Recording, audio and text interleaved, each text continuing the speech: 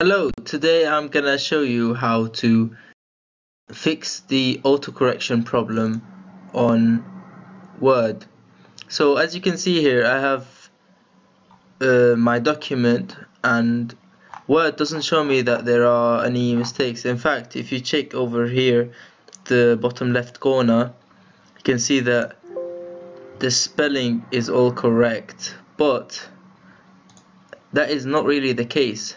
So one solution that I found to solve this issue is if you select all of the text, and if you go over here on the styles and you clear the formatting, it actually shows you the errors or the spelling mistakes that you have, and you can then go on and correct them.